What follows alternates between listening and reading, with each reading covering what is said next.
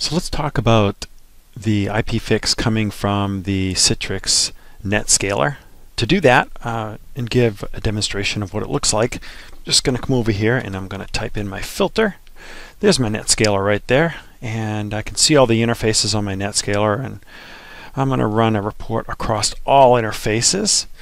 Now, this does export traditional flows as well as some enterprise-specific elements. So you're going to get, what looks like traditional NetFlow. So, for example, I just run a default report before I show you some of the more enterprise-specific stuff.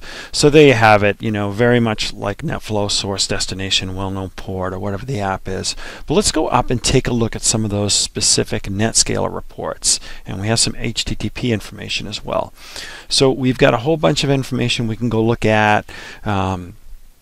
We have the connections, a bunch of HTTP information, but I'm interested in the application round trip time, and we set the threshold probably too low, so we've got everything turning orange here, so that might not be ideal. But I see some stuff going to wiki service or whatever. I've got 12 entries here, but let's just go into wiki service, and I can drill in, and maybe now what I want to see is the requested URL, or maybe the host that's visiting that particular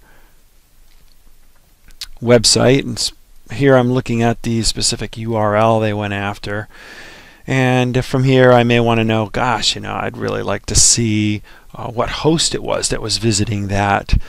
So what I can do is here I can just go to pair and go host to host.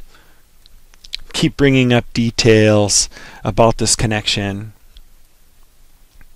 So you get a lot of detail on the NetScaler export. And if you'd like to learn a little bit more, or you'd like to try it yourself, just download the product and give us a call if you need assistance setting it up.